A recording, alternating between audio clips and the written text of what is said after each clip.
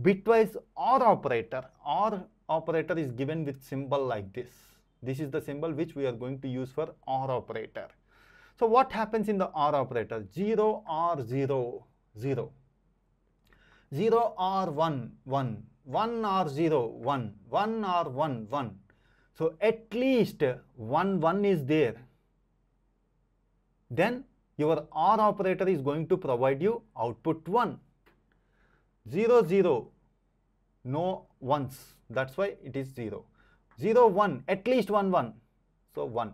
1, 0, 1, 1, 1, 1.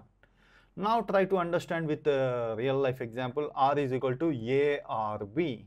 A means 0, 1, 0, 1. B means 0, 0, 1, 1. 1 or 1, 1. 0 or 1, 1. 1 or 0, 1. 0 or 0, 0. So what's the value of this? 7.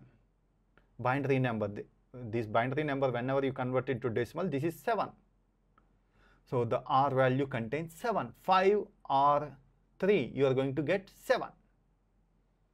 Now coming to the XOR operator. XOR, the cap symbol you are going to use for XOR operation in a bitwise XOR operation. So understand the truth table. 0 XOR 0, 0. If both the symbols are same, XOR is going to provide you 0. 0 or XOR 1. If both the symbols are different, see, 1 is 0, 1 is 1. So you are going to get 1. 1 XOR 0, 1. Both the symbols are same, 1, 1. You are going to get 0. That is what XOR operation means. If both the symbols are same, you will get 0. Otherwise, 1. Now try to understand 0, 1, 0, 1, A XOR B, 0, 0, 1, 1. 1 XOR 1, you are going to get 0. 0 XOR 1, 1. 1 XOR 0, 1. 0 XOR 0, 0. This is how XOR operation is going to work.